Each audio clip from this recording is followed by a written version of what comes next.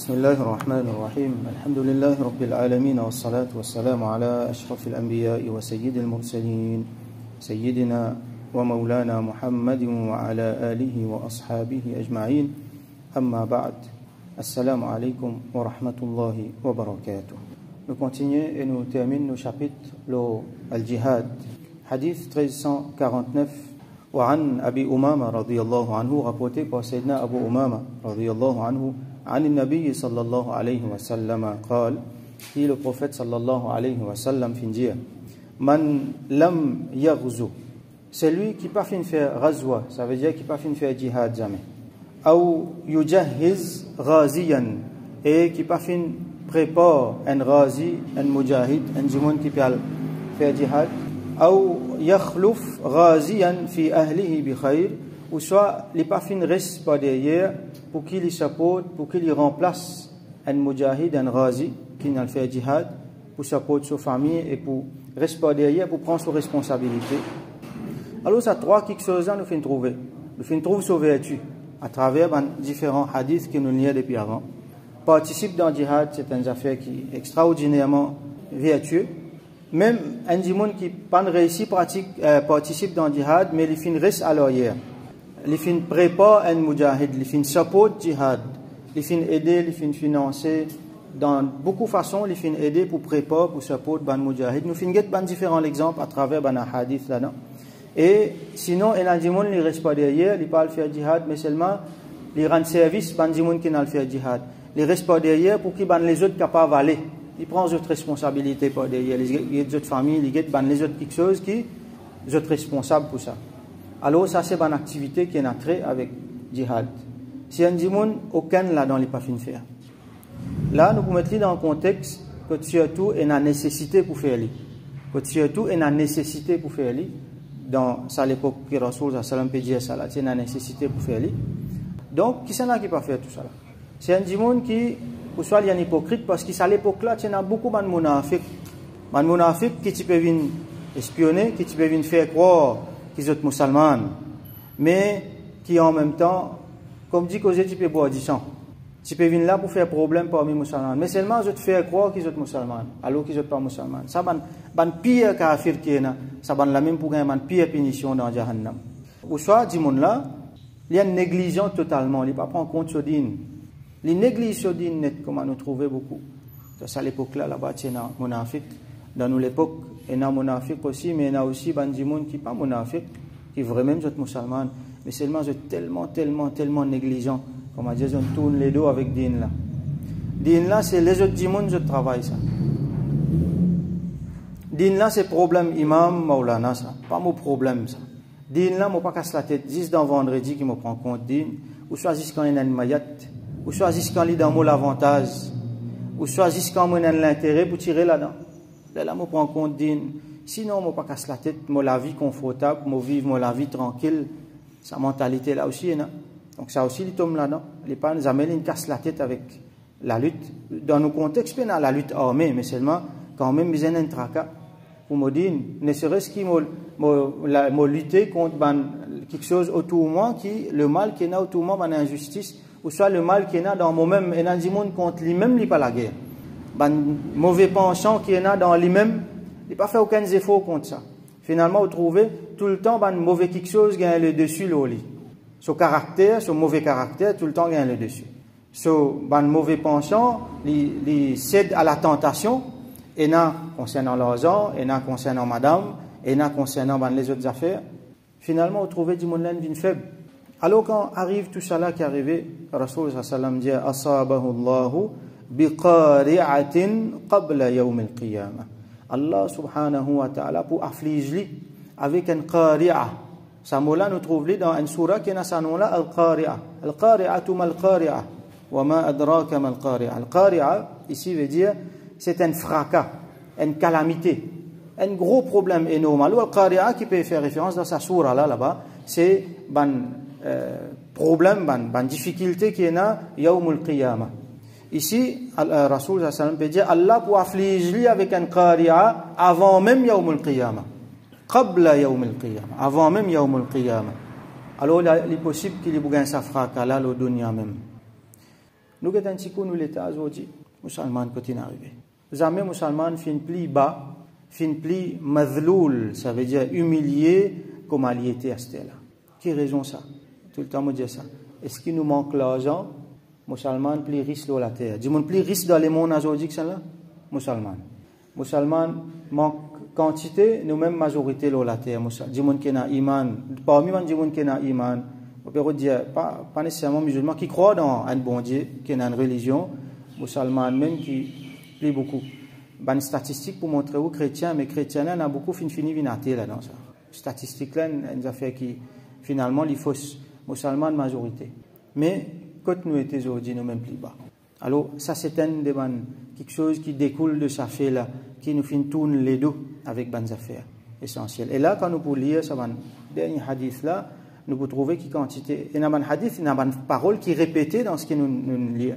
Nous pouvons trouver qui quantité Rasul sallallahu alayhi wa sallam, il finit tout le temps, comme à dire, garde l'État islamique sur l'armée, sur la force de frappe sharp. Tout le temps.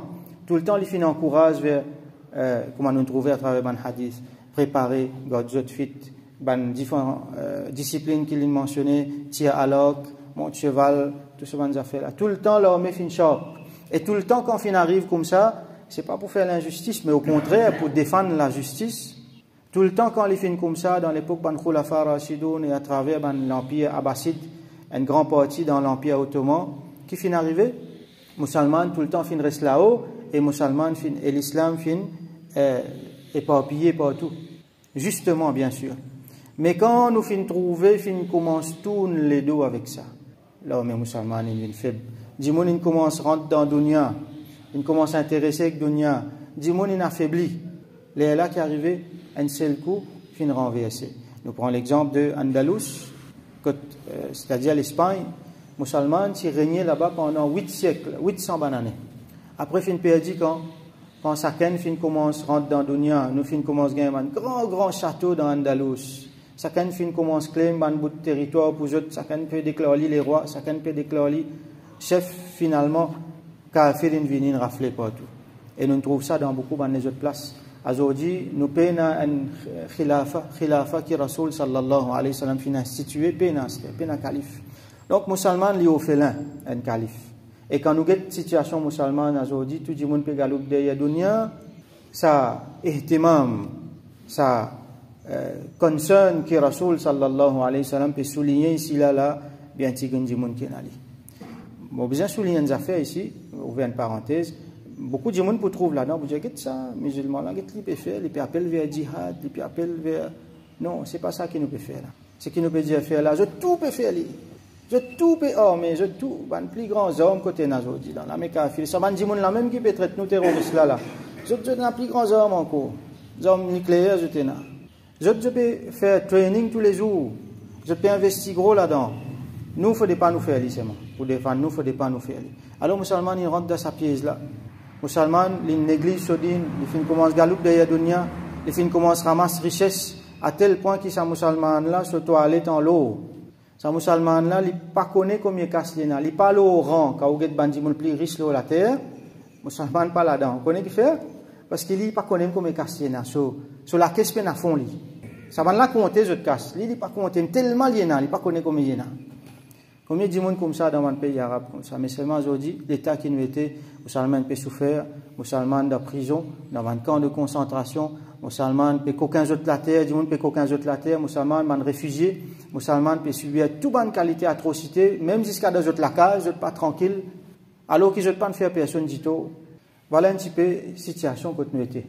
Alors nous capables, une des bonnes façons, il y a beaucoup de meaning, ce hadith là, qui nous fait clair, une des bonnes façons, c'est qui nous s'accorde à peut-être ça, peut-être sa calamité là, ça même ça.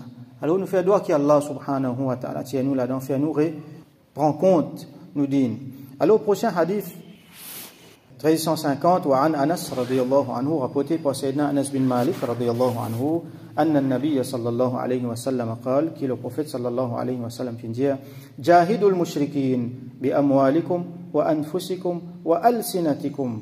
La guerre contre les mouchriquins. Alors, nous mettons dans le contexte, à l'époque-là, le pire ennemi, c'était les mouchriquins. Aujourd'hui aussi pareil. Mais il y a des mouchriquins dans différentes façons.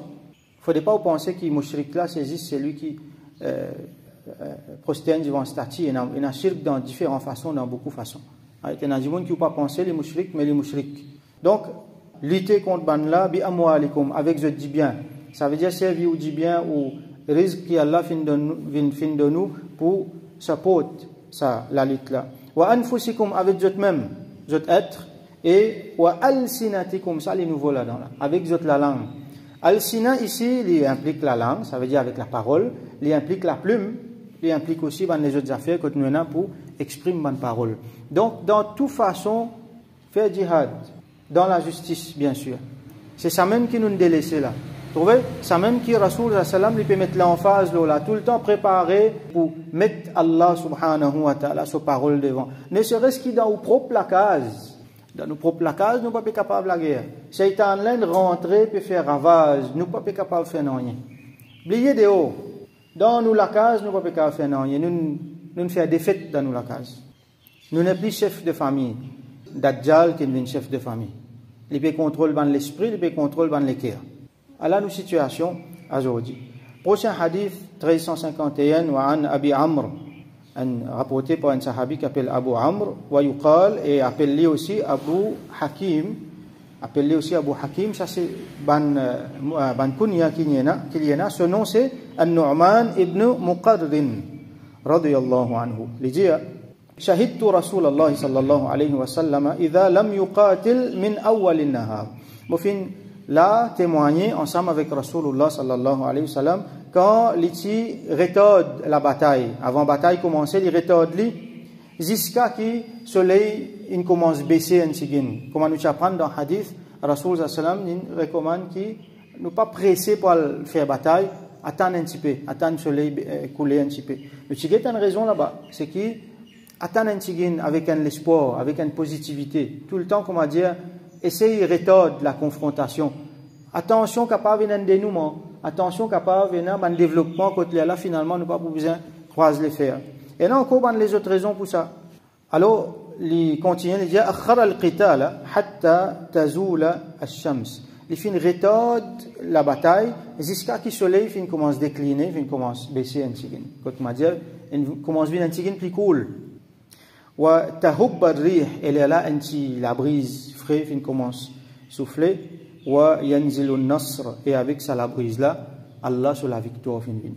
Allah sur la victoire fin vini. Donc un autre quelque chose nous apprendre là-dedans c'est que Rasoul sallallahu alayhi wa sallam pas commence li dans gros salaire à midi, pas commence li dans salaire, fin commence quand il vient un peu cool, comme ça il vient plus facile pour ban soldats, comme ça il vient un peu plus facile pour soyer ban mieux pour soyer ban différents quelque chose qui ont besoin. Donc ça c'est une stratégie qui nous besoin adopter. Donc là il ouvert un autre chapitre, tout ce qui nous appelle stratégie de guerre. Prochain hadith 1352 wa an Abi Huraira radiyallahu anhu قال, rapporté par Sayyidina Abu Huraira radiyallahu anhu, قال رسول الله صلى الله عليه وسلم, Rasulullah sallallahu alayhi wa sallam qui dit la tatamannaw liqa al-adu fa idha laqitumuhum sabiru. Alors nous trouvons un hadith qui pareil comme ça. Là-bas, il dit fasbiru, ici il dit sabiru. Il dit, Rasul sallallahu alayhi wa sallam dit, n'a pas suite pour joindre, pour rencontrer l'ennemi. Alors, moi, tu déjà explique ça, le jour là, quand je trouve ce hadith là pareil comme ça, qui n'a pas senti ou trop confident, n'a pas senti ou trop faux, n'a pas sous-estime l'ennemi. Ça nous crase, je t'intimement ça. Ça, intimement correct ça. Ça, je te fais ça. Non, on n'a pas dit comme ça. Tout le temps prépare ou bien, et tout le temps redoute. Ça joue, ça l'air, au poil croise les faits avec l'ennemi là, parce que quand même c'est la guerre. Alors, djihad fait dans beaucoup de façons, sa confrontation armée là, c'est le dernier recours ça. Djihad est encore beaucoup dans les autres façons pour faire. Alors, on n'a pas souhaité qu'ils se joignent, qu'ils se confrontent l'ennemi. Et quand fin arrive le moment que tu as besoin de joindre lui, tu as besoin de joindre l'ennemi, tu as besoin de rentrer dans la bataille, alors, sabiru, garde patience, garde une bonne patience. Donc là, nous finissons trouver, nous pouvons ajouter ça avec les autres hadiths que nous lisons. N'a pas tourné les deux. Reste ferme, reste courageux et garde ou iman ferme. Et prochain hadith, donc 1353, et dernier hadith dans ce chapitre-là, wa anhu est rapporté toujours par Sayyidina Abu Huraira radiyallahu anhu, وعن ensemble avec Jabir رضي الله عنهما أن النبي صلى الله عليه وسلم قال que le prophète صلى الله عليه وسلم fait dire الحرب خدعة ou soit khud'a, la guerre. Al-harb veut dire la guerre. Khad'a, il est sorti dans le verbe khada'a qui veut dire tromper, qui veut dire décevoir. Ça veut dire servir une ruse pour tromper du monde.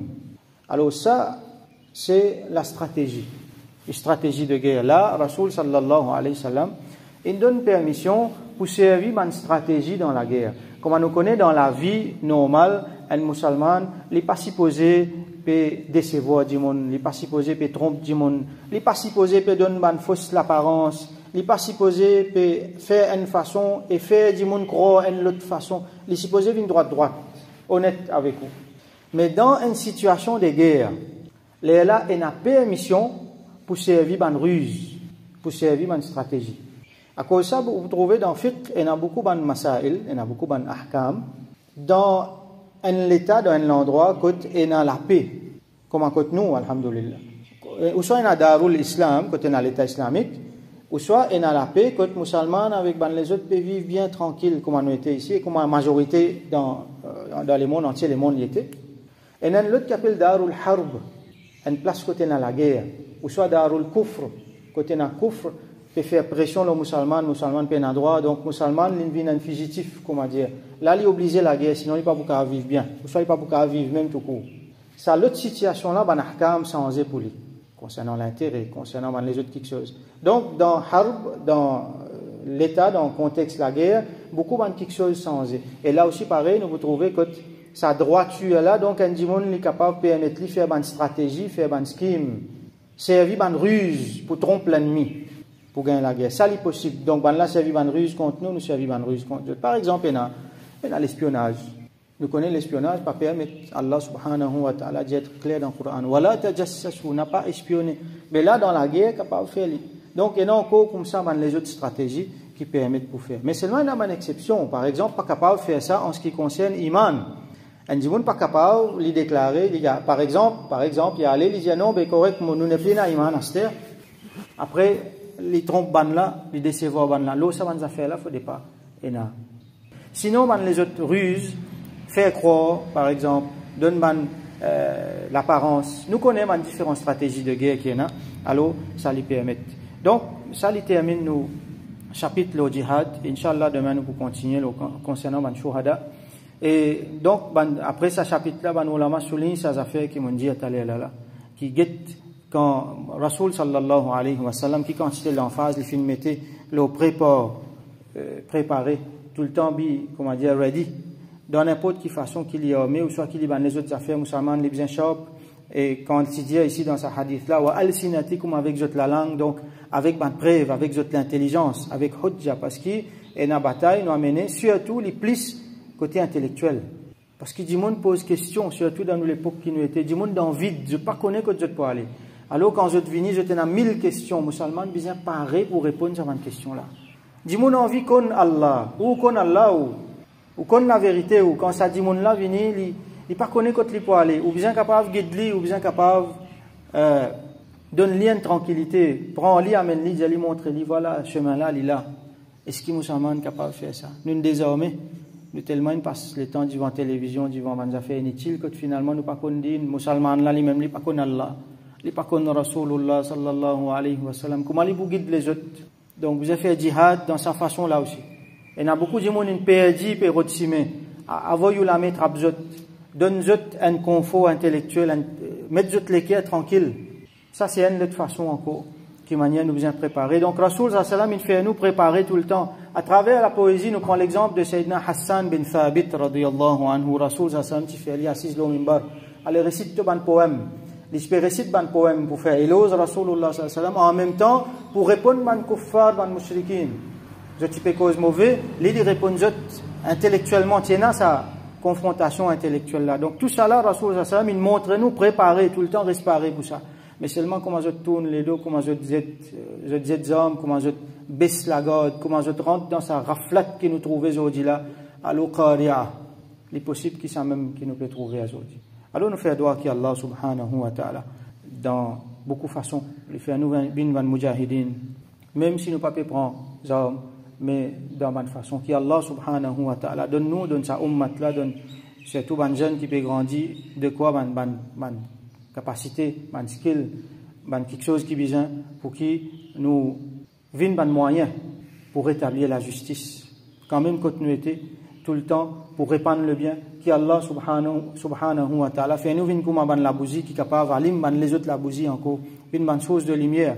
Qui Allah subhanahu wa ta'ala guide nous et les guide ban les autres à travers nous et qui Allah subhanahu wa ta'ala donne nous daraja de ban shuhada. Wa akhiru da'wana alhamdulillahi rabbil alamin wa sallallahu ala sayyidina Muhammad wa ala alihi wa ashabihi wa barik wa sallim.